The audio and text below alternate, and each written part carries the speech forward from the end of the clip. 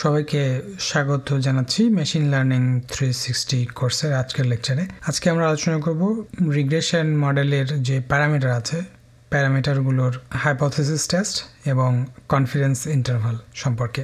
এই ভিডিওতে আমরা দেখব থিওরিটিক্যাল অংশগুলো এবং কনসেপ্ট তৈরি করার জন্য থিওরি খুবই গুরুত্বপূর্ণ, বিশেষ করে যারা হাইপোথিসিস টেস্ট এবং কনফিডেন্স ইন্টারভাল আসলে কিভাবে কাজ করে সে সম্পর্কে জানতে চান, তাদের জন্য এই ভিডিও। হাইপোথিসিস টেস্ট করার জন্য আমাদের প্রথমে বুঝতে হবে হাইপোথিসিস কি। হাইপোথিসিস হচ্ছে আননোন পপুলেশন ক্যারেক্টারিস্টিক, সেই সম্পর্কে একটা স্টেটমেন্ট।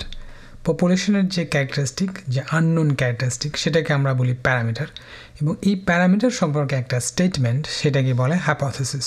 স্ট্যাটিস্টিক্সে এই যে স্টেটমেন্ট অ্যাবাউট দ্য প্যারামিটার, এইটা একটা বিশেষ নিয়মে আমরা লিখে থাকি, সেটি আমরা এখন দেখব। তো একটি উদাহরণ চিন্তা করা যাক। আমাদের হাইপোথিসিস হতে পারে এরকম যে প্রপোর্শন অফ সিরিয়াস হসপিটালাইজেশন, যারা কোভিডের ভ্যাকসিন নিয়েছে তাদের যে সিরিয়াস হসপিটালাইজেশনের যে পার্সেন্টেজ বা প্রপোর্শন, সেইটা যারা ভ্যাকসিন নেয়নি তাদের থেকে কম হবে। এটা হচ্ছে আমাদের হাইপোথিসিস। এটা হচ্ছে এই যে হাইপোথিসিস, এটা একটা statement about the population parameter. Population parameter ক্ষেত্রে হচ্ছে গিয়ে প্রপোর্শন অফ পেশেন্টস। এটা হচ্ছে আমাদের unknown value in the population, আমরা জানি না, কিন্তু এটা আমরা স্যাম্পল কালেক্ট করব এবং সেখান থেকে দুইটা গ্রুপে যাদের ভ্যাকসিন দেওয়া হয়েছে, যাদের দেওয়া হয়নি, দুটা কম্পেয়ার করব। এই প্রপোর্শন আমরা স্যাম্পল প্রপোর্শন পাবো, সেই স্যাম্পল প্রপোর্শনের বেসিসে আমরা পপুলেশন প্রপোর্শন সম্পর্কে একটা ডিসিশন দেব। এটাই হচ্ছে statement about the population characteristics, যেটা হচ্ছে আমাদের হাইপোথিসিস। স্ট্যাটিস্টিক্সে দুই ধরনের হাইপোথিসিস আমরা এভাবে লিখে থাকি, নাল এবং অল্টারনেটিভ হাইপোথিসিস। নাল হাইপোথিসিসটা হচ্ছে যে equality, proportion of serious hospitalisation, যাদের ভ্যাকসিন দিয়েছে এবং যাদের ভ্যাকসিন দেয়নি, এদের আসলে প্রপোর্শন সেম। অল্টারনেটিভ হাইপোথিসিস হলো আমাদের যে রিসার্চ হাইপোথিসিস, সেইটা যারা ভ্যাকসিন দিয়েছে তাদের এরকম সিরিয়াস হসপিটালাইজেশনের রেটটা কম হবে, পার্সেন্টেজটা কম হবে। এটা হচ্ছে আমাদের অল্টারনেটিভ হাইপোথিসিস। এখন এই যে হাইপোথিসিস, এই হাইপোথিসিসটা হচ্ছে about the population parameter P. এটা হচ্ছে আমাদের পপুলেশন প্রপোর্শন, ঠিক আছে? কিন্তু আমরা তো পপুলেশন প্রপোর্শন জানি না, আমরা জানি হচ্ছে স্যাম্পল প্রপোর্শন, সেটাকে আমরা পি হ্যাট দিয়ে ডিনোট করি। এটা হচ্ছে স্যাম্পল প্রপোর্শন। স্যাম্পল প্রপোর্শন ব্যবহার করে আমরা পপুলেশন প্রপোর্শন সম্পর্কে একটা ডিসিশন দিই। রাইট? কীভাবে দিই? এখানে আমাদের স্ট্যাটিস্টিক্যাল থিওরি আমাদেরকে হেল্প করে। এটা করার জন্য আমাদেরকে এই যে স্যাম্পল প্রপোর্শন, এটা হচ্ছে একটা র্যান্ডম ভ্যারিয়েবল, কারণ এটা স্যাম্পল টু স্যাম্পল ভ্যারি করবে। এটা একটা প্রবাবিলিটি ডিস্ট্রিবিউশন থাকবে। এই প্রবাবিলিটি ডিস্ট্রিবিউশনটা আমাদের জানতে হবে। এটা আমরা জানি, থিওরিটিক্যালি এটা দেখানো যায় যে এই স্যাম্পল প্রপোর্শনের ডিস্ট্রিবিউশন আমরা বলি স্যাম্পলিং ডিস্ট্রিবিউশন, কিছুই না। এটা হচ্ছে এই পি হ্যাটের প্রবাবিলিটি ডিস্ট্রিবিউশন, সেটা হচ্ছে নর্মাল ডিস্ট্রিবিউশন হয়, এবং যার মিন থাকে, যে নর্মাল ডিস্ট্রিবিউশনের মিন থাকে হচ্ছে পপুলেশন প্রপোর্শন পি, এবং যার ভ্যারিয়েন্স থাকে এইটা। ওকে, শুধু এইটুকু এখন আপাতত বুঝলেই হবে। যদি আমাদের এন লার্জ হয়, মানে লার্জ স্যাম্পল হলে, এই স্যাম্পল প্রপোর্শনের ডিস্ট্রিবিউশনটা হয় normal with mean equal to P, এবং ভ্যারিয়েন্স হচ্ছে এইটা। এই যে ডিস্ট্রিবিউশন, তারপরে ওই ডিস্ট্রিবিউশনের মিন, ওই ডিস্ট্রিবিউশনের ভ্যারিয়েন্স, এই যে তিনটা জিনিস আমরা জানলাম, তিনটা জিনিস জানলেই আমরা যে হাইপোথিসিস টেস্ট করব, সেই হাইপোথিসিস টেস্টের যে টেস্ট ক্রাইটেরিয়ান, যেটাকে আমরা টেস্ট স্ট্যাটিস্টিক বলে থাকি, সেই টেস্ট স্ট্যাটিস্টিক আমরা ডেভেলপ করতে পারবো। তাহলে এটা আমরা অলরেডি জানি, সেটা হলো কি, লার্জ স্যাম্পলের জন্য আমাদের এই sample mean minus the হাইপোথেসাইজড mean divided by square root of the variance, এইটা হচ্ছে স্ট্যান্ডার্ড নর্মাল ডিস্ট্রিবিউশন ফলো করে। এই যে ক্রাইটেরিয়ান, এটা হচ্ছে আমরা জানি, থিওরিটিক্যালি দেখানো যায়। এটা যদি সত্যি হয়, মানে হাইপোথিসিস যদি ট্রু হয়, তাহলে আমাদের এই টেস্ট স্ট্যাটিস্টিকের ভ্যালুটা স্ট্যান্ডার্ড নর্মাল ডিস্ট্রিবিউশনের প্যাটার্নের সাথে মিলবে। এটাই হচ্ছে আমাদের টেস্ট ক্রাইটেরিয়ান। মানে আমরা একটা জানা ডিস্ট্রিবিউশনের সাথে তুলনা করব, যখন আমাদের এই কোয়ান্টিটিটাকে ওই জানা ডিস্ট্রিবিউশনের মতো করে হওয়ার কথা আর কি, যদি নাল হাইপোথিসিসটা ঠিক হয়। এই তিনটা জিনিস জানার পরে আমরা কনফিডেন্স ইন্টারভালও বের করতে পারবো অফ দ্য প্যারামিটার। তাহলে পপুলেশন প্রপোর্শনের যে কনফিডেন্স ইন্টারভাল, সেটা ফর্মুলা হবে এরকম: পি হ্যাট প্লাস মাইনাস একটা Z স্ট্যাটিস্টিকের value multiplied by the standard error. এটা নিয়ে আমরা একটু পরে আরও বিস্তারিত জানাচ্ছি। এখন এই যে ফর্মুলা দিলাম আমি, এই ফর্মুলাটা কমপ্লিকেটেড মনে হতে পারে, কিন্তু কমপ্লিকেটেড ফর্মুলা মনে রাখার দরকার নেই। আপনি যদি এই সিম্পল একটা জেনেরিক ফর্মুলা মনে রাখেন, এটাই হচ্ছে কনফিডেন্স ইন্টারভালের জেনেরিক ফর্মুলা। সেটা কি? Statistic plus minus Z value অথবা টি এর value multiplied by the standard error of the statistic. আমাদের আগের উদাহরণের ক্ষেত্রে ছিল স্যাম্পল প্রপোর্শন, ঠিক আছে, সেটার জন্য ছিল পি হ্যাট প্লাস মাইনাস আপনার জি ভ্যালুটা ছিল 1 minus alpha over 2 Times the standard error of the P hat, এটা ছিল। এটাই হচ্ছে confidence ইন্টারভ্যালের formula, 101 minus alpha% confidence ইন্টারভ্যালের formula. এখন 95% কনফিডেন্স ইন্টারভ্যালের জন্য এই যে জেড ভ্যালুটা সেটা হয় 1.96, আপনারা হয়তো এটা শুনে থাকবেন আর কি। আর যদি এটা টি ডিস্ট্রিবিউশন অনুসরণ করে তাহলে করসপন্ডিং টি এর ভ্যালুটাও হয় অলমোস্ট 1.96ই হয় যদি এন ভেরি লার্জ থাকে। আর এন যদি খুব বেশি লার্জ না হয়, ধরুন 50, 60 বা এরকম 100-এর মতো হয়, সেক্ষেত্রে এটা 2.something-এর মতো হয়। তো সামারাইজ করতে গেলে আমরা বলবো যে 3টা জিনিস আপনাদের লাগবে হাইপোথিসিস টেস্টের ক্ষেত্রে। একটা হচ্ছে যে ডিস্ট্রিবিউশন অফ দ্য স্ট্যাটিস্টিক, হ্যাঁ সেটা আপনাদের লাগবে, কি ডিস্ট্রিবিউশন ফলো করছে। আর এই যে ডিস্ট্রিবিউশন, সেই ডিস্ট্রিবিউশনের মিন সেটা জানতে হবে, আর সেই ডিস্ট্রিবিউশনের ভ্যারিয়েন্স সেটা আপনাদের জানতে হবে, কারণ ভ্যারিয়েন্স জানলে সেখান থেকে আমরা স্কোয়ার রুট করে স্ট্যান্ডার্ড ডিভিয়েশনটা জানতে পারবো আর কি। ওকে, এবং স্ট্যান্ডার্ড ডিভিয়েশনটাই হচ্ছে স্ট্যান্ডার্ড এরর, কিছুই না। যখন এটা স্যাম্পলিং ডিস্ট্রিবিউশনের ক্ষেত্রে আমরা একে স্ট্যান্ডার্ড এরর বলি, এটা কিছুই না, square root of the variance.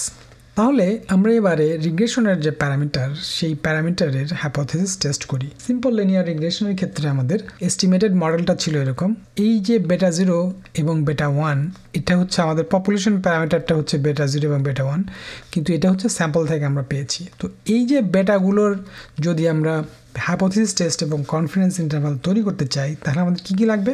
ওই 3টা জিনিস লাগবে, তাই তো? এগুলি হচ্ছে আমাদের স্ট্যাটিস্টিক এখন, ঠিক আছে, এটা হচ্ছে আমাদের স্ট্যাটিস্টিক, তাই তো? তাহলে আমাদের বেটা 0-র ডিস্ট্রিবিউশন লাগবে, এটার ডিস্ট্রিবিউশন কী সেটা আমাদের জানতে হবে। তেমনিভাবে বেটা 1-এর যে ডিস্ট্রিবিউশন আমাদের সেটাও জানতে হবে, তাহলে আমরা হাইপোথিসিস টেস্ট এবং কনফিডেন্স ইন্টারভাল বের করতে পারবো। প্রথমে আমরা বেটা 1-এর জন্য হাইপোথিসিস টেস্ট করব। তো বেটা 1-এর হাইপোথিসিস টেস্ট করার জন্য যে 3টা জিনিস লাগবে সেটা আমরা অলরেডি জানি। সেটা কি?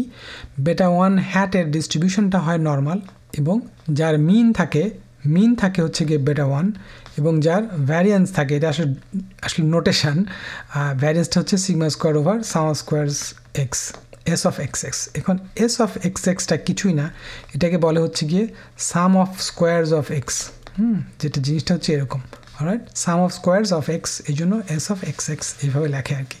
কোনো সময় এইভাবে লেখে, সাম অফ স্কোয়ারস অফ এক্সও লেখে আর কি। ওকে, basically some of squares, alright, of x.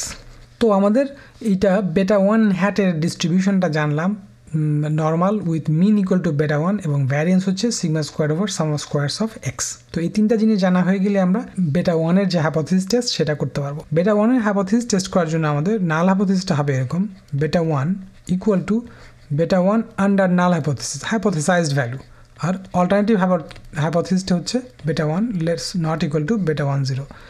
ঠিক আছে, এটা হচ্ছে আমাদের 2-tailed alternative hypothesis, 2-sided test. তো এখন এটা হচ্ছে আমাদের নাল হাইপোথিসিস। তাহলে আমাদের টেস্ট স্ট্যাটিস্টিকের ভ্যালুটা হবে, টেস্ট স্ট্যাটিস্টিকটা কী হবে তাহলে?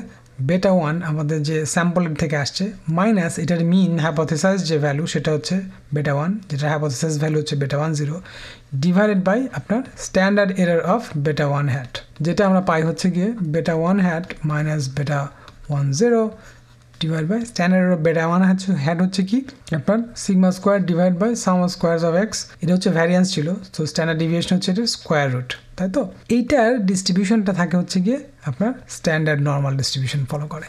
এখন কথা হচ্ছে, আমি তো এটা তো আমার হাইপোথিসাইজড ভ্যালু, বেটা 1 হ্যাট হচ্ছে ডেটার থেকে পেয়েছি, সাম অফ স্কোয়ারস এক্স আমি ডেটার থেকে পাবো, এটা কিছুই না, যেটা আগেই বলেছি, এই জিনিসটা আমরা ডেটা থেকে পাবো।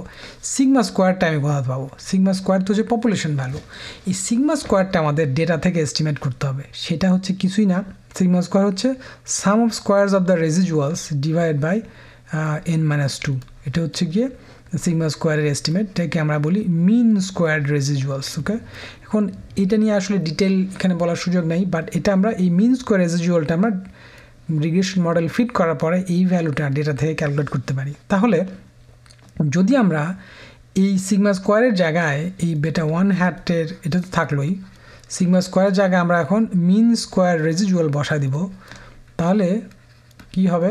তখন এই জিনিস সবই একই থাকবে, এখন এই পুরো কোয়ান্টিটিটাই আমরা এখন ডেটার থেকে পাচ্ছি, এই জিনিসটার ডিস্ট্রিবিউশন হবে তখন টি ডিস্ট্রিবিউশন হয়ে যাবে উইথ n-2 ডিগ্রিজ অফ ফ্রিডমের। কারণ হচ্ছে যদি যেহেতু আমরা পপুলেশন ভ্যারিয়েন্সটা জানি না সেটা আমরা এস্টিমেট করেছি, তখন এই কারণে এটা ডিস্ট্রিবিউশনটা আসলে টি ডিস্ট্রিবিউশন হয়ে যায়, এটা theoretically okay, with n-2 degrees of freedom. তো বেসিক্যালি আমরা বেটা 1-এর সব কিছু জানলাম এবং এই যে টেস্ট ক্রাইটেরিয়ান ডেভেলপ করলাম, তখন সিগনিফিক্যান্স টেস্ট, হাইপোথিসিস টেস্ট আমরা করতে পারি। তাহলে এই যে টেস্ট স্ট্যাটিস্টিকটা হলো, এই টেস্ট স্ট্যাটিস্টিকের যে ভ্যালুটা আছে এটা পজিটিভ হতে পারে, নেগেটিভ হতে পারে। তো এটার অ্যাবসোলুট ভ্যালুটা যদি আমাদের এই যে টি α/2 at n-2 ডিগ্রিজ অফ ফ্রিডমের থেকে যখন বেশি হবে, তখন আমরা নাল হাইপোথিসিসটা রিজেক্ট করে দেবো। What it means is actually T ডিস্ট্রিবিউশনটা or normal ডিস্ট্রিবিউশনের মতোই দেখতে, একটু লম্বা টেইল থাকে এই আর কি। তো এই টেইল রিজিয়নটা ধরেন টু টেইল টেস্টের ক্ষেত্রে ধরেন যে আমাদের রিজেকশন রিজিয়ন হচ্ছে এইখানে আর রিজেকশন রিজিয়ন হচ্ছে এইখানে। এটা হচ্ছে আমাদের যে α/2 রিজিয়ন, এটা হচ্ছে α/2। তো 5% আলফা যদি আমাদের 0.05 হয়, তাহলে এটা হচ্ছে বেসিক্যালি 2.5% এরিয়া, এটা হচ্ছে 2.5% এরিয়া, আর এই যে মাঝখানের জায়গাটা হচ্ছে 95%। ওকে, সো এটা হচ্ছে 95%। তো এই যে কাট অফ ভ্যালুটা, এটা কি বলতেছি আমরা টি α/2 n-2 ডিগ্রিজ অফ ফ্রিডমের জন্য। এটা রাফলি 2-এর সমান আর কি, অ্যাবাউট 2 আর কি। আপনি টি টেবিল থেকে আমরা দেখে নিতে পারবো। তো এইভাবে আমরা হাইপোথিসিস টেস্ট করি বেটা 1-এর জন্য। একইভাবে আমরা বেটা 0-এর জন্য হাইপোথিসিস টেস্ট করতে পারবো। একইভাবে বেটা 0 হবে হাইপোথেসাইজড ভ্যালু বেটা 0 এটা কিছু না, জাস্ট নোটেশন। এবং বেটা 0 অল্টারনেটিভ হাইপোথিসিস হচ্ছে কি এটা নট ইকুয়াল টু। এখন আমাদের বেটা 0 যে ডিস্ট্রিবিউশন সেটা লাগবে। এটাও আমরা জানি যে এটা নর্মাল ডিস্ট্রিবিউশন হয়, উইথ মিন হয় হচ্ছে গিয়ে বেটা 0 এবং উইথ ভ্যারিয়েন্স হয় হচ্ছে গিয়ে sigma squared 1/n plus x bar square divide by some square of x. তাহলে এইটার যে টেস্ট স্ট্যাটিস্টিকটা হবে এরকম, সেটা হলো গিয়ে বেটা 0 মাইনাস বেটা 0 এটা divide by standard error of বেটা 0। তো স্ট্যান্ডার্ড এরর অফ বেটা 0 সেটা হচ্ছে আমাদের আসবে ওখান থেকে, এই যে ভ্যারিয়েন্সটা আছে সেখান থেকে, বেসিক্যালি এটার স্কোয়ার রুট হবে, তাই না? Sigma squared 1/n plus x bar square divide by some square of x, এটার স্কোয়ার রুট। ঠিক আছে, একইভাবে যেহেতু আমরা সিগমা স্কোয়ারের ভ্যালুটা আমরা জানি না, এটা আমরা ডেটার থেকে এস্টিমেট করব এবং এখানে আমরা ওই মিন স্কোয়ার রেজিজুয়ালটা বসায় দিব। ঠিক আছে, তাহলে 1n x bar square divide by some square of x, এই যে মিন স্কোয়ার বসা দিলাম, ফলে এই ডিস্ট্রিবিউশনটা এখন হয়ে যাবে ওইখানে আবার টি n-2 ডিগ্রিজ অফ ফ্রিডম হয়ে যাবে। তো এই যে দেখেন ভেরি সিম্পল, কিন্তু একই প্যাটার্ন, একই রকম জিনিস। এইভাবে আমরা টেস্ট স্ট্যাটিস্টিকটা ডেভেলপ করতে পারি এবং রিজেকশন রিজিয়নটা আমরা ওই একইভাবেই পাবো আসলে। ওকে, রিজেকশন রিজিয়নটাও ওই আগের মতোই আমরা রিজেক্ট করব। টেস্ট স্ট্যাটিস্টিকটা হচ্ছে অ্যাবসলুট ভ্যালুটা যদি greater than T α/2 n-2 degrees of ফ্রিডমে হয়, তাহলে আমরা নাল হাইপোথিসিস রিজেক্ট করে দেবো। এইভাবে হচ্ছে আমাদের হাইপোথিসিস টেস্ট করা হয় বেটা 0 এবং বেটা 1-এর জন্য। আশা করি বুঝতে পেরেছেন বা অ্যাটলিস্ট একটা ধারণা পেয়েছেন। এবারে কনফিডেন্স ইন্টারভ্যালের জন্য যদি আমরা দেখতে চাই 101 মাইনাস α% কনফিডেন্স ইন্টারভ্যাল ফর বেটা 0 এবং বেটা 1, সেটা যদি আমরা দেখতে চাই, তো ওই যে ডিস্ট্রিবিউশনটা কিন্তু আমাদের আগেই জানা থাকতে হবে এবং আমরা অলরেডি জানি ডিস্ট্রিবিউশনটা এখন আমাদের হচ্ছে এরকm। বেটা হ্যাটের ডিস্ট্রিবিউশন ছিল normal with mean equal to বেটা 0 এবং ভ্যারিয়েন্সটাকে আমরা এইভাবে দেখেছিলাম না, mean square রেজিজুয়াল 1/n plus x bar square some square of x. আর বেটা 1-এর যে ডিস্ট্রিবিউশন এটা ছিল নর্মাল বেটা 1 এবং মিন squared রেজিজুয়াল divide by some square of x. এখন তাহলে আমাদের কনফিডেন্স ইন্টারভ্যালটা হবে এরকম যে বেটা 0-এর জন্য হবে বেটা 0 প্লাস মাইনাস ওই যে একই ফর্মুলা স্ট্যাটিস্টিক প্লাস মাইনাস আমার টি ভ্যালু, ঠিক আছে, টি value multiplied by the standard error of বেটা 0 আর বেটা 1-এর জন্য হবে বেটা 1 plus minus T α/2 n-2 standard error of বেটা 1 এখন এই যে বেটা 1 স্ট্যান্ডার্ড এরর সেটা কিন্তু আমরা জানি কি, সেটা এই যে square root of this thing. Standard error of বেটা 0 হচ্ছে square root of this entire thing. এটা আপনি ফর্মুলায় বসাই দিলেই এই টি এর যে ভ্যালুটা আছে সেটা আপনি স্ট্যাটিস্টিক্যাল টেবিল থেকে পাবেন, এটা বের করলেই আপনি কনফিডেন্স ইন্টারভ্যাল পেয়ে যাবেন আর কি। এটা আসলে কিছু না, এটাকে এভাবে লেখা যেতে পারে বেটা 1 minus T α/2 n-2 standard error of বেটা 1 hat কমা বেটা 1 hat প্লাস, তাই তো দুটা জিনিস এখানে টি alpha over 2 n-2 standard error of বেটা 1 hat। এই হচ্ছে আমাদের কনফিডেন্স ইন্টারভালটা আসলো আর কি, এই প্লাস মাইনাস মানে হচ্ছে সেটা। ওকে, সবশেষে আরেকটা প্রশ্ন আপনাদের মনে জাগতে পারে যে এই যে বেটা 1 হ্যাটের ডিস্ট্রিবিউশন বললাম নর্মাল উইথ মিন বেটা 1 অ্যান্ড ভ্যারিয়েন্স বললাম সিগমা স্কোয়ার সাম স্কোয়ার এক্স, এইটা নর্মাল কোথা থেকে পেলাম? এখন এটা আসলে একটু ডিপ আলোচনা, কিন্তু এটার সাথে আমি একটা জিনিস কানেক্ট করি, সেটা হলো এটা নর্মাল ডিস্ট্রিবিউশন আমরা বলতে পেরেছি ওই যে রিগ্রেশনের একটা অ্যাসাম্পশন ছিল যে এররগুলো আমার নর্মালি ডিস্ট্রিবিউটেড, মনে আছে এররস আর নর্মাল ডিস্ট্রিবিউটেড, ওইটা বলেছিলাম যে এটা স্ট্রিক্টলি রিকোয়ার্ড অ্যাসাম্পশন না, কিন্তু এই অ্যাসাম্পশনটা দরকার যদি আমরা হাইপোথিসিস টেস্ট করতে চাই এবং কনফিডেন্স ইন্টারভাল বের করতে চাই, তখন আমাদের এটা লাগে। তো এই এররগুলো নর্মাল থাকার কারণেই এই বেটা 1 হ্যাটের ডিস্ট্রিবিউশনটা হচ্ছে গিয়ে আমাদের নর্মাল হয়। কারণটা কি, এই বেটা 1 হ্যাটটা হচ্ছে এটা কিছুই না, এটা একটা linear combination of normally distributed random variable আর কি, লিনিয়ার কম্বিনেশন, এবং এই linear combination of normal random variables, সেই কারণে এই বেটা 1টাও আমরা নর্মাল ডিস্ট্রিবিউশন বলি। এবং এটাকে এই যে linear combination of normal random variable, এইখানে ওই কন্ডিশনটা লাগে আর কি, যদি এরারগুলো নর্মাল না হয় তাহলে আমাদের এই কন্ডিশনটা ফুলফিল করে না, যে কারণে আমাদের ওই নর্মাল এরারের যে অ্যাসাম্পশনটা তখন দরকার হয়। রিমেম্বার, এই normality of the errors are only needed যদি আমরা হাইপোথিসিস টেস্ট করতে চাই এবং কনফিডেন্স ইন্টারভাল বের করতে চাই। আদারওয়াইজ রিগ্রেশনের জন্য নর্মাল অ্যাসাম্পশনটা দরকার হয় না, শুধু এইটুকু অ্যাসাম্পশন হলে যে হয় যে এরারগুলো identically distributed, not necessary normally, এটা একই রকম ডিস্ট্রিবিউশন হবে, এটা এনি ডিস্ট্রিবিউশন হতে পারে। কিন্তু যখনই আমরা হাইপোথিসিস টেস্ট করতে যাবো এই বেটাগুলোর, তখন নেব আমাদের, বা যখন আমরা এদের কনফিডেন্স ইন্টারভাল বের করতে যাবো এই প্যারামিটারগুলোর, তখন আমাদের এই নর্মালিটি অ্যাসাম্পশনটা লাগবে আর কি। তো আশা করি একটা হাই লেভেল ধারণা পেলেন। এখন আমরা পরবর্তীতে আমরা দেখব যে এই হাইপোথিসিস টেস্ট এবং কনফিডেন্স ইন্টারভাল আমরা কিভাবে সফটওয়্যার থেকে পাবো এবং সেটা কিভাবে ইন্টারপ্রেট করব সেটা নিয়ে আমরা দেখব। চলুন তাহলে পরের লেকচারে।